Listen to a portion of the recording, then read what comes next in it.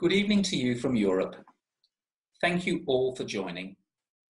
I'd also like to give a special welcome to the members of the Society of Robotic Navigation, whose committee kindly allowed us to use their mailing list. My name is Stephen Brown from Acutus Medical. I will be your host and moderator for this evening and our ongoing series of webinars, The History and Future of Electrophysiology. These events will be recorded and posted online. For the next 6 weeks, you can expect an invitation detailing the next episode. Their aim is to explore how the fundamentals of cardiac electrophysiology are being revisited and then applied in a cardiac mapping system with a radically different approach. This evening, we will commence with Dr. Andrew Grace, consultant electrophysiologist at the University of Cambridge Royal Papworth Hospital. He will present Seeking the Sources of Cardiac Excitability. This has been pre-recorded to allow Dr. Grace to respond to questions delivered via the chat medium. He will then be available for live discussion following the presentation. For those of you less familiar with the Zoom meeting format, you will find the chat button at the bottom of the screen near the center. If you have a question, activate this feature and type it in. Please post to everyone rather than just to Dr. Grace, as this will allow the entire faculty to enjoy them. If you would like to speak with Dr. Grace at the end of the recorded session, please indicate through the chat medium, at which point, as moderator, I will unmute the questioner. So, without further ado, please enjoy Dr. Grace's presentation and write any questions you might have for him. I'm going to be talking about seeking the sources of cardiac excitability. This is a variation of a talk I gave in Oxford in June at the invitation of the leaders of that distinguished department there, the Department of Cardiovascular Medicine. This is the breakdown of the talk as I will present it. I'm going to first talk about the recording of the cardiac electrical field. The argument will be that basically the recordings of that and the determination of the electrocardiogram provides the basis for the development of cardiology. It's based on electromagnetic field theory based on principles established in the 19th century and subsequently developed for practical use. I will then talk about seeking the sources of these cardiac electrical fields. This was of no real major practical importance until relatively recently, but in the mapping of complex cardiac arrhythmias exemplified by atrial fibrillation, it's become to the forefront of an area of interest in cardiac electrophysiology. I'll then talk about the response to the eradication of those sources being guided by the AcuMap mapping system, which was the core of my presentation, and the results that we have to date. And I will then briefly mention how we can further exploit the observations of these maps of this complex arrhythmia to understand biological basis, mechanistic understanding that will allow us, in my view, to develop drugs and similar that can advance the treatment of the in our patients and similar. I will then conclude. So in terms of the recording of the cardiac electrical field, again, rooted in 19th century physics. There's a quote I just placed here on the left. This is from Richard Feynman.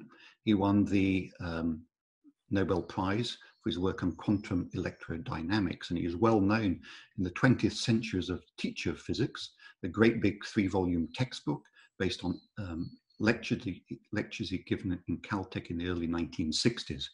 But a commonly quoted paragraph from him in much of the physics literature is presented here. He states that from a long view of the history of mankind, seen from, say, 10,000 years from now, there can be little doubt that the most significant event of the 19th century will be judged as Maxwell's discovery of the laws of electrodynamics. And he was used as a comparator here, say, the American Civil War, which obviously had massive geopolitical importance, but he's suggesting these mathematical elaboration of the laws of electrodynamics was more important. It's important also to emphasize here that Maxwell's mathematical work was based upon wonderful experimental work that had been completed by people like Coulomb, of great interest, the work I'm going to tell you about, and Oersted and Faraday and others who'd worked out the physical observations, if you like, on which he could then elaborate his mathematical laws and rules. You might think, what's this physics got to do with us? Well, the point is that up till this time, there was much talk about vitalism. That is, it was felt that somehow organic organisms and humans would be included were somewhat different and had a life force within them. The principles of vitalism then would be required to explain inorganic systems based on physicochemical principles. The people who really made the link between physics and medicine were the Berlin School, the School of Organic Physics, exemplified by their founder, Émile Dubois-Reymond, who starting in the early 1840s developed measurement capability for recording bioelectric signals and initially concentrated on skeletal muscle and nervous conduction. Here we have an image from one of his papers, and he's actually, you can see there's a sort of mythical element to this in the sense he's represented as an experimenting Apollo, rather more muscular than he appears in other more formal photographs, but basically he's exercising his musculature of his arm, generating voluntary tetanic currents, as they called them at that time. He's got a galvanometer here on a different bench to reduce noise, but he could see electrical signals emerging from bodily movements that supported the idea that there was a linkage between measurements that had been made in physical systems and inorganic systems and something he could generate as an organic human being. And this set the stage for the measurement of electrical signals in humans, EEGs, for example, but more specifically, as far as we're concerned, the electrocardiogram. And he influenced an individual, Gabriel Lippmann, who was particularly interested in developing systems that could record smaller electric signals that might be generated by skeletal muscle movement. And this is his capillary electrometer, illustrated in the image on the left. This relied on the fact that the surface tension between sulfuric acid and mercury increases or is modified in the presence of small electrical signals. And this was then utilized by Waller, working in the west part of London, St. Mary's Hospital very specifically, who in 1887 had a paper in the Journal of Physiology where he recorded electrocardiograms from his dog, but also from humans. And they had the general appearance with the atrial signal here, the QRS, called ABC in this terminology, and the repolarization exemplified or labeled here D, that would bear resemblance, you could recognize of having some similarities to electrocardiograms. Waller influenced then Eindhoven, and Eindhoven working in Belgium, or the Netherlands rather, he was responsible for using now the string galvanometer that was a more readily deployable system as opposed to these capillary electrometers, more stable for recording ECGs. This piece of equipment was enormous though, maybe a ton in weight, based in a different research environment to the clinical environment, and they had to transmit signals from the local hospital to record these ECGs. But he applied the standard terminology that you'll be familiar with. He got it from Descartes, P, QRS, T, but you can recognize this. An electrocardiogram has utilized in one of your clinics today to help you to guide the management of your patients. And the exploitation of this over the next 100 years, 120 years, has really set the stage for the development, in my view, of cardiology. There are two further names I'd like to raise to your attention. One is Thomas Lewis, but the other one is Frank Wilson working out of Michigan. And those three between them really developed the electrocardiogram going up to the 1950s that basically again set the stage. But cardiologists then had enough to do. If they exploited the electrocardiogram for the diagnosis of arrhythmias that came first, followed by the diagnosis of myocardial infarction, they had a massive impact on the health of the population to the population's benefit. They did not need that, though, to understand or seek down the sources. Seeking the source, though, became an issue as we now move through the 1960s and 1970s. Particularly in the 1970s, it was recognized that ventricular tachycardia might be approached surgically. And Bruno Taccardi, working in Turin, he developed the idea of a non-contact intracardiac electrocardiogram measurement system, if you like. It's not self-evident, I think, to our community that you can measure an ECG from within the heart chamber itself without touching the wall. It just isn't immediately something that people would have thought about. But it obviously is the case. If you can record electrical signals on the chest wall, you can surely record them in the blood-filled chamber of the heart. This is his system, shown on the left. This is an open chest canine. The electrode system is placed within the chamber. There are electrodes then placed from the epicardium through to the endocardium, and electrical pulses were applied through these electrodes and then recorded from the intracardiac probe. He recorded what he referred to as the earliest spatial negativity. The problem is that the cavity potentials are somewhat low amplitude, and there's restricted resolution obtained through this system up to about 1.5 centimeters. This would not fulfill useful criteria for us and not be competitive, if you like, with contact measurements that's currently applied at 1.5 centimeters. So getting that down has been the agenda that we've been pursuing over these last small number of years. In regard to this sort of system, the non-contact mapping systems provide the inspiration for the development by people like Graydon Beatty of non-contact mapping systems, the EnSight system, for example, but those had issues in terms of stability and such like. And so although they developed much in the way of scientific interest, they weren't taken up rather as a broadly applied clinical tool. The first person who started to really draw our attention to the idea of moving away from empiric source determination and pulmonary vein isolation for the treatment of atrial fibrillation was Sanjeev Narayan. He used a voltage-based contact mapping system for source detection.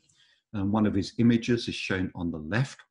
The system for its recording is shown on the right, a radiograph where this multipole electrode array is placed in the left atrial chamber. Some practical issues here, that in order to make the recordings, you require sequential acquisition, and you have to interpolate. You can see these large gaps between the electrodes, and that means that a mathematical model is required to interpolate and fill in signals that are not otherwise recorded. Of course, it provides some element of global mapping, but does not provide the detail required to drill down onto source determinations. Also, because it's a voltage-based system, it picks up far-field noise and other artifacts, and it's physically basically non-ideal for the detection of compact sources. The system I'm going to talk about now is a non-contact mapping tool for macroscopic source detection developed by Acutus. And this, to my mind, is a revolutionary development in the sense it allows one to number one, record in a stable fashion non-contact electrical signals from the heart. It also allows you to drill down on the actual sources by using algorithms that take the voltage and then resolves the voltage down to the sources. And you cannot get to the sources directly. This is again based on a physical principle of superimposition. This goes back to Helmholtz in 1853, whereby because there's a whole multitude of signals that scramble from distant recording or even contact recording, you need to resolve it through mathematical means. And that's what this electrode combined with the system that it comes with allows one to do. In terms of the recording electrode of itself, this is 2.5 centimeters across. It's a very sophisticated piece of kit. There are 48 unipolar electrodes and 48 ultrasound transducers. It records 115,000 ultrasound points per minute, which I'll illustrate to you shortly, but very precisely, it records 150,000 intracardiac unipolar voltage samples every second. That allows a good deal of resolution, which I will demonstrate to you. Now, I just want to demonstrate to you now how the maths is completed. This is not some fancy elaboration of the modern era. It's based on maths that's firmly based in the physics laboratories around the world and goes back well over 100 years, which I'll explain to you. Essentially, charge density provides the source of the cardiac electrical field, and you need to basically get back to that charge density. On the left now, it's illustrated the continuous charge layer that represents the electrical wavefront, largely based through the action of sodium channels as it moves through the myocardium. So you've got to think of the myocardial activation is moving along. And this charge layer then generates a voltage field. This voltage field is measured by a non-contact system. It would also be picked up by a contact system. So the contact system, all the contact system can do is actually pick up this voltage field, and it cannot get down to this charged layer. The charged layer is much more compact than this voltage field. It's much tighter and sharper, which I'll show you again in a second. So if you can calculate this, then you're going to get down to the sources which are with a much higher level of resolution than if you just relied upon the voltage layer. In order to resolve that charged layer, you need solid anatomy, and you need solid distance measurements between the electrode, the recording electrode, and the shell, if you like, of the endocardial shell from where the electrical signals emanate. And a very cool part of this system is that it gets this spectacular anatomy. This illustrates the recording of the anatomy that's completed now over about a couple of minutes. You get this in your cath laboratory on the screen in real time. You move around and you fill in the missing bits, and basically you fill up, sufficient, if you like, for your purposes.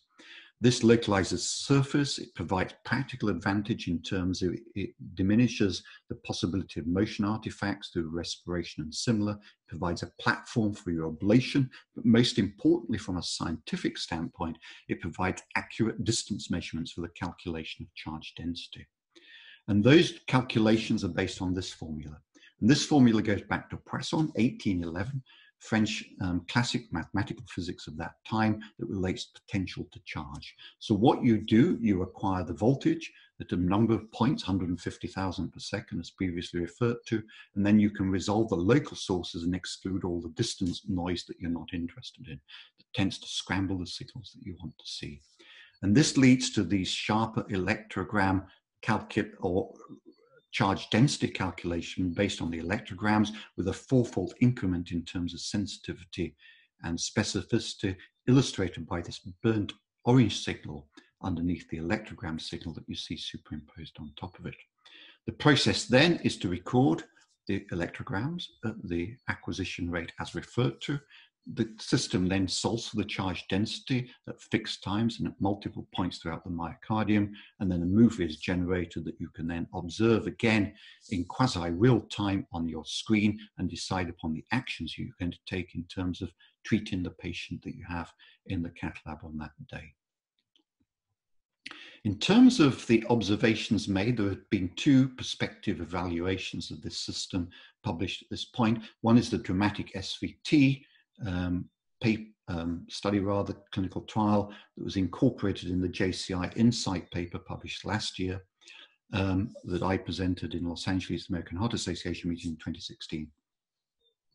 We've seen consistently over the period of time of using the system a series of patterns that can be broadly described as being focal, localized rotational for obvious reasons, and localized irregular activation that will no doubt be drawn out into further subsets over time as we gain more experience. But the breakdown in terms of percentages of these observations, obviously the data set's much larger now as time's gone by, is shown at the bottom there.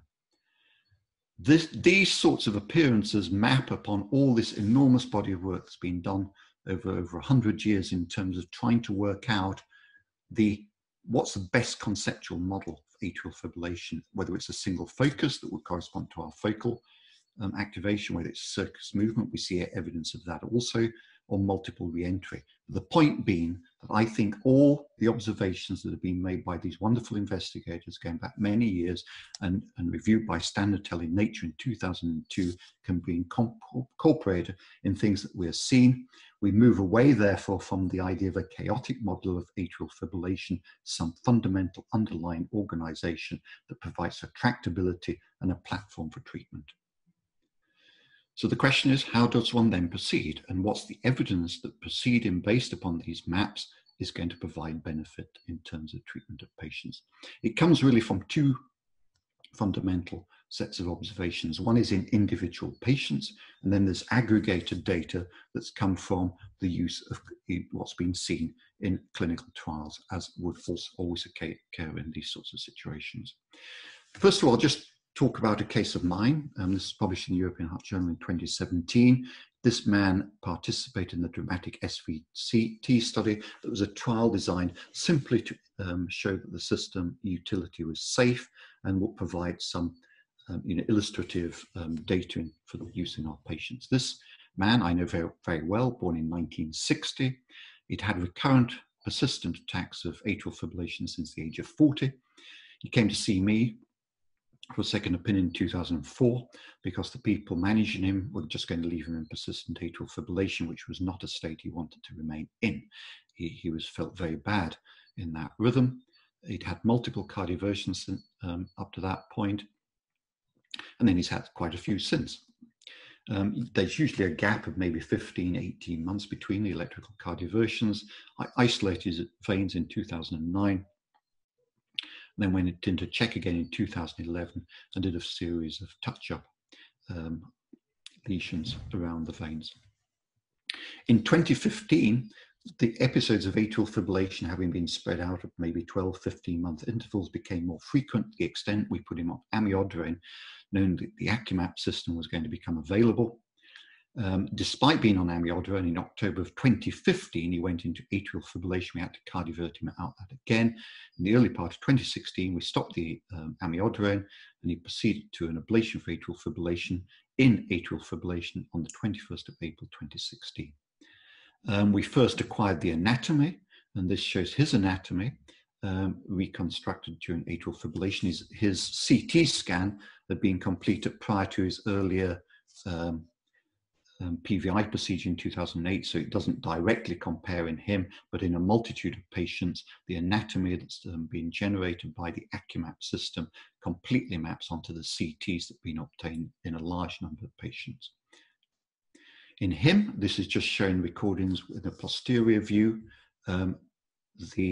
We saw actually on the front view there was an activation around the right superior pulmonary vein, but we decided this localized rotational activation inferior to the left lower pulmonary vein was of most interest, and therefore in response to that we provided a series of lesions across this and anchored it to the left lower pulmonary vein. And on the middle image here you can see there's a line of block here, and this rotational activation has basically disappeared. This caused a shift in, if you like, of the activation sequence to the right sided veins. You don't see the full activation because I've only got the posterior view up there. But in response to that, we decided to do a large area whacker around the right sided veins. And with the final burn at the end of that particular series of lesions, as illustrated now on the right here, he actually went into atrial flutter. And we therefore took the mapping basket back across the transeptal to the right side. We generated a right-sided anatomy, which is pretty straightforward. And you see beautifully typical cavo-tricuspid isthmus-dependent atrial flutter here. Obviously, in response to this, we simply placed a line of block across the cavo-tricuspid isthmus. He went into sinus rhythm, which is demonstrated here, showing sinus node activation and the line of block. And basically he's been in that state ever since. So this is a spectacular case of individual response of one of our patients to the Acumap guided ablation procedure. I do not believe that we would have been able to efficiently deliver this treatment to this individual patient without having the Acumap available, and to have such a sustained response to his ablation procedure again, I think is extremely gratifying.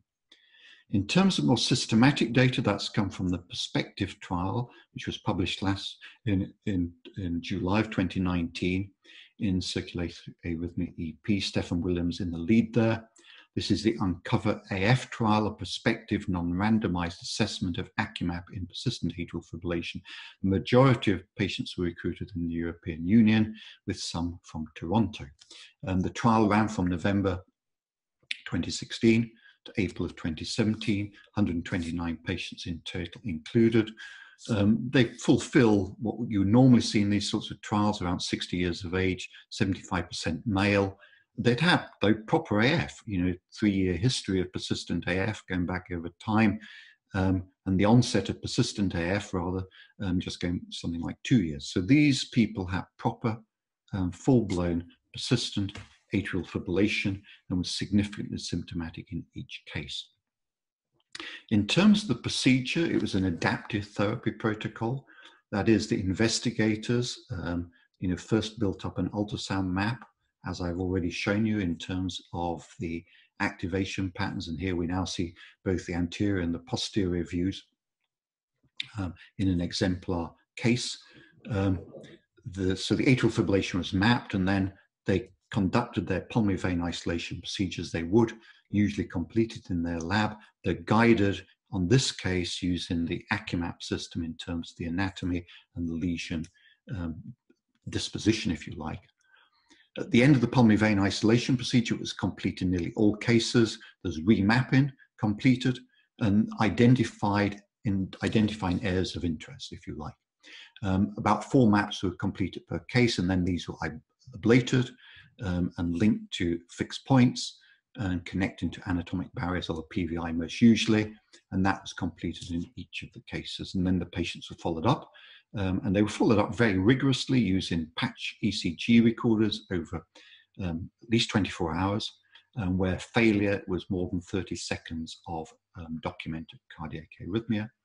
And on the basis of that sort of protocol, the results were very gratifying for first-in-man use of a prospective evaluation. And this is just a comparison, which I'll cover very briefly, to STAR-AF, where freedom from AF of greater than 30 seconds of AF after multiple procedure in our trial was 93%, comparing to, say, 79% in the STAR-AF. So a very gratifying set of data on that particular analysis. Of scientific interest, I think, though, and also pointing the utility of the system, if more targets have been ablated in addition to PVI, then the odds ratio of success was substantially increases. Here it's 9-fold increment, more than 2 patterns types ablated, again, like almost a 3-fold increment in terms of success, pointing to a non-anatomically based strategy as being important over above on a platform, though, of anatomical based ablation. In addition, arrhythmia burden and quality of life was substantially improved by the application of this approach. Following a single procedure, approximately 90% of patients had a less than or equal than 10% arrhythmia burden remaining. And this just shows some data, but the point is the overall treatment satisfaction with the patients was massively very positive, and certainly the feedback we had in our experience, I think we recruited about 14 patients this trial, was very positive. This just shows a more granular analysis of the improvement in arrhythmia burden in patients in UNCOVER AF, a very promising response to the approach that was taken in that trial. So over and above this immediacy, this demonstration in singular patients, which all people who've been using this, I think, will point to the great positive experience they've had in individual patients.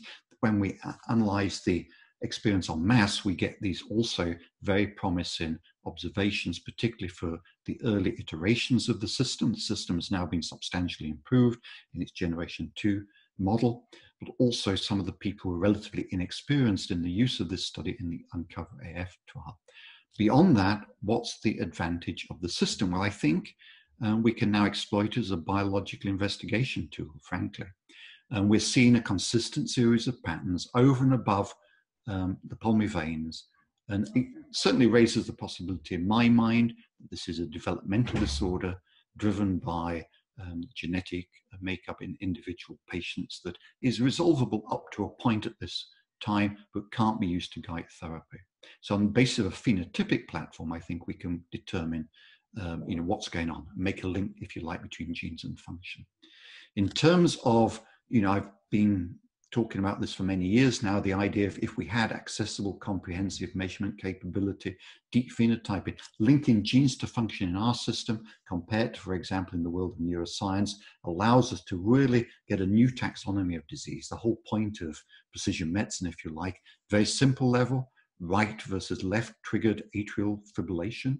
There's no doubt that some patients have their atrial fibrillation not driven from the veins, but driven from the right side. And then again, pulmonary vein versus non-pulmonary vein triggered atrial fibrillation. These become, really, very much in our vision now that we can pull them apart and point to individual sorts of atrial fibrillation, as opposed to it's just a thing that's exemplified by a particular pattern of an electrocardiogram. We can also then drill down onto the genetics more with subset enrichment. That is, you'll find that some of the genes that are associated with atrial fibrillation will, for example, point towards right-sided versus left-sided atrial fibrillation, again, pulmonary vein versus non-pulmonary vein triggered. And I think we can use it as a platform for completing experiments in single-cell biology. What is it about cells that fire off repetitive signals to trigger atrial fibrillation from different locations, whether those are in the region of the pulmonary vein or further away and further disposed. And through drug rescue, we can set up drug rescue strategies for treatment of patients and development treatment platforms that go beyond ablation, because of course we won't be able to ever ablate patients, and hybrid therapy with ablation and drugs will always carry a place. But we've been very limited over a 30-year period with the range of drugs that we've truly got available. So in conclusion, seeking the sources of cardiac excitability, the points I tried to make today is that the charge layer, a concept unfamiliar, I'm sure, with many of you, is the true source of the cardiac electrical field. And we can now exploit this to get to the sources, something that can drive cardiology, and more specifically cardiac electrophysiology, to the next level. The calculation of charge density now allows for non-contact mapping. Voltage measurements simply can't achieve this. And so therefore this provides the platform for the AcuMap mapping technology that I think is going to transform what we can achieve in our field in cardiac electrophysiology. The maps we've obtained are plausible and they're actionable. They're plausible, they fit into the whole broad raft of data that's been obtained over 100 years. And I've shown evidence of actionability in individual patients and in clinical trials. And this remapping capability just can't be done through contact mapping. It's just not going to be possible with no matter what iterations of contact come along, that you're going to be able to track down these signals, as well as which they're just not based on the right physical platform, that is charge density calculations. They're based on voltage measurements that are far field, they're away from the sources, if you like. And it provides a platform for deep phenotyping in an accessible, quantifiable system that allows a link to be made between genes and function, that provides a platform, therefore, for drug discovery and similar. Thank you. Andrew, I'd just like to thank you very much for that excellent presentation. I'm going to unmute you so you're able to speak now.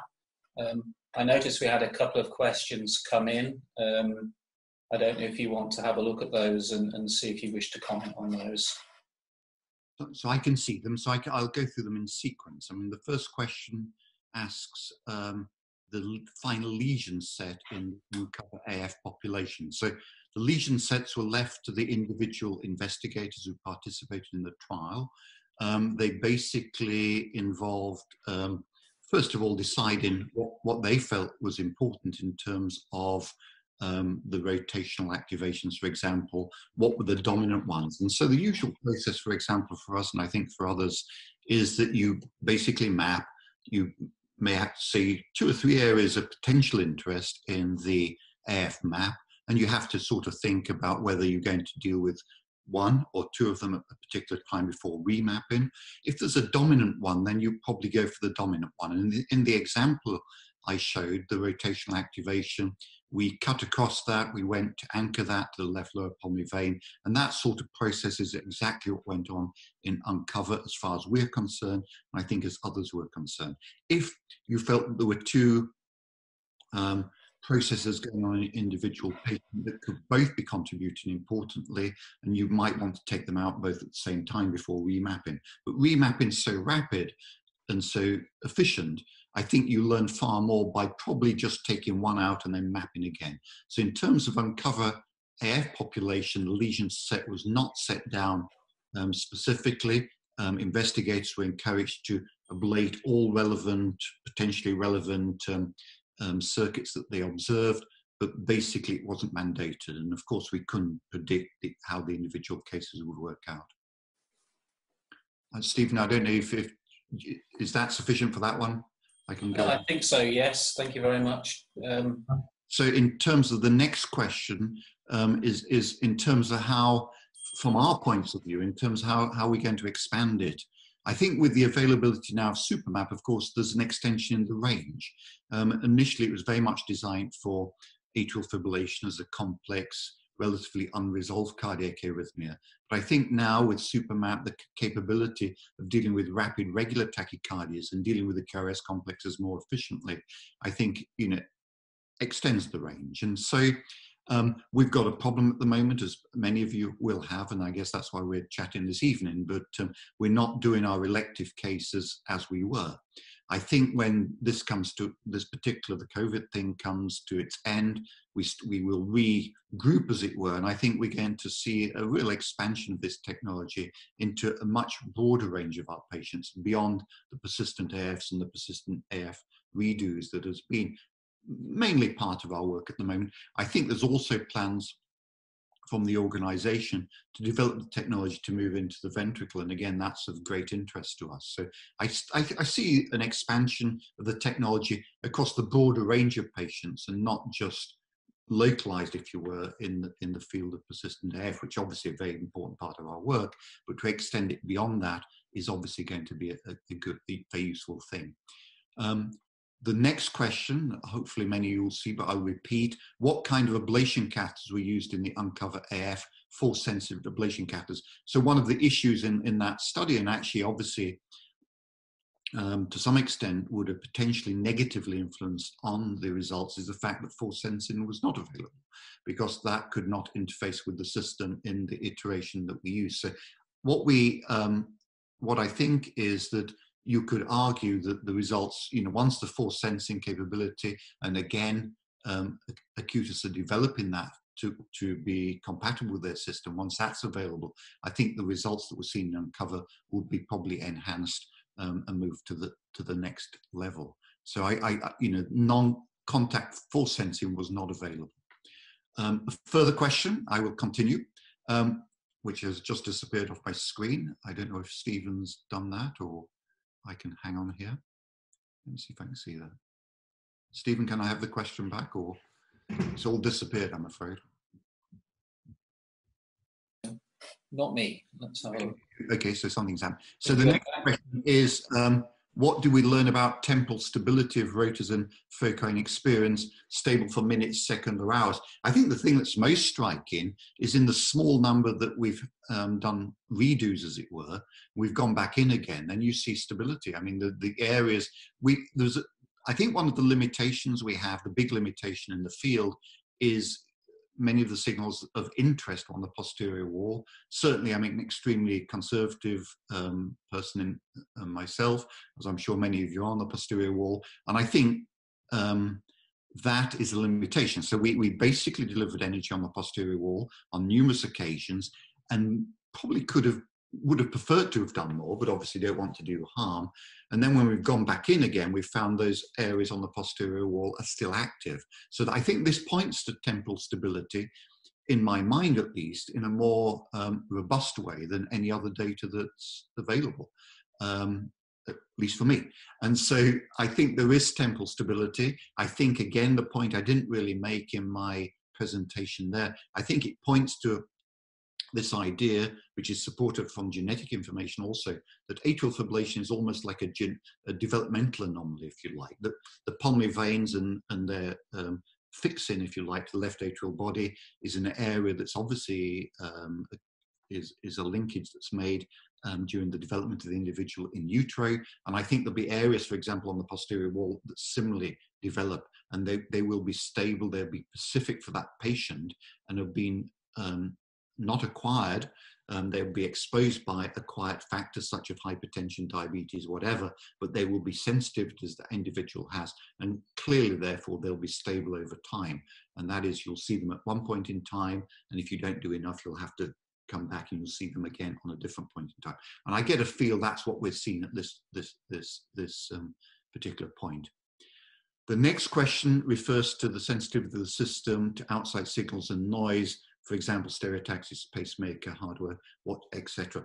Well, again, in terms of the physics of the system, it's designed very specifically to drill down on sources. And of course, sources, the exclusion, if you like, of external noise. And the SuperMap gets around one of the major extraneous external signals, that is QRS complex, in a way that wasn't available on the iterations used with the earlier trials, as I mentioned. I don't see any particular issue where the 3 points of hardware here will be a particular issue, and we've not seen those as issues. The next question refers to experiencing ventricular tachycardia. The problem is that this particular basket design was really developed for the atrium, and therefore it's not worked up as it was for the ventricle at this time. Again, I think the way that these business developments occur, as well as the development in the field, is you need to focus on one set of questions. And the big question, I think, in the field was, how on earth are we going to deal with persistent AF?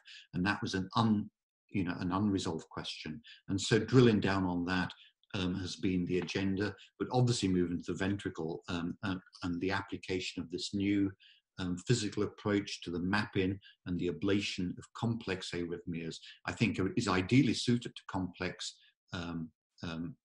patterns of ventricular arrhythmias.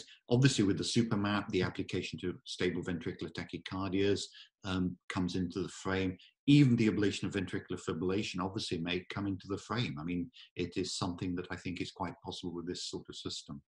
The next question, how do you see defining PVI with Acutus? Can it be done without a separate mapping catheter such as LeSue? Well, absolutely. I mean, the maps with the uncover, the LeSue was not used for uncover. We did in the very early days use LeSue just to demonstrate that we got, that achieved ablation to get pulmonary vein isolation, but LeSue is not needed to guide isolate, to indicate you've got isolation. You can test that through using the catheter, your ablation catheter, to look inside the vein, on top of using the AcuMap to guide the anatomy. And then the next question, do you use 2 Acutus sheaths if you want to map both right and left? What we've done, at least in our practice, I know Tim Betts in Oxford is mapping both right and left atria simultaneously, and you're obviously getting some phenomenal images from that work, looking at the relationships between activation in the left and the right side. In terms of the practicalities, if you've got a person in whom you think's got right atrial and left atrial rhythms, which we have had, then our general approach has been to go to the left first. For example, they've obviously usually had atrial fibrillation. We've made sure the veins have been isolated, and then we've dealt with the left side. We have not cardioverted, and if they've remained in atrial arrhythmia, we've then come back to the right side. That is, drawn the mapping catheter back into the sheath, pull the sheath back onto the right, map the right as I showed in the case report there, and then or generate a new anatomy on the right, and then map the right, and then go on to ablate on the right. So we haven't used 2 Acutus sheaths in our experience, but Tim Betts, as I said, has been doing that, and we're looking forward to seeing his data as it emerges. And then the next question, can you pace from the electrodes on the basket catheter? Well, you can't, because it's a non-contact system. You can push it up to the wall, but even then, I'm not sure, I've never tried it, but you can't pace from the system as it's currently configured. At least I have not done that, and I don't think you can do that. The next question is it time for a randomized trial? I think it is time for a randomized trial at some point in the near future. I think at least this time, we've got to sit back and reflect on what we've learned to date will allow us to design such a trial, and I'm certainly looking forward to being involved in the design of such a trial and its participation in that. So I'm seeing a note from Stephen indicating we're reaching the end, and we have a time for one question, so I'll look at that. Are we able to assess ablation lesion efficacy using the ultrasound technology integrated into the basket? Do you foresee this as an area to be an area for development? As far as I understand, I have no up-to-date knowledge on this, but certainly speaking to the Acutus engineers even 4 or 5 years ago, the idea of using the ultrasound to look at lesion depth and similar was always one of their aspirations. I've not discussed it with them just recently, but it seems to me that their ultrasound, with its further developments and iterations, will allow us to give some idea about lesion depth and lesion location. So I think that's again another exciting possibility with this technology. Thank you.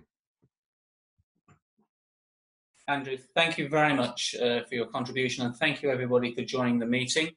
I will just say that this time next week we'll be coming to the end of our second session, and you may have heard some terms such as supermap, which you may not recognise. We will start to go into more detail in the following sessions to define exactly how this technology can be applied. So please join us next week for Acumap 101, how biophysics created Acumap. Thank you very much for everybody for joining. We very much appreciate it and hope you'll be able to join us next week. Thank you very much.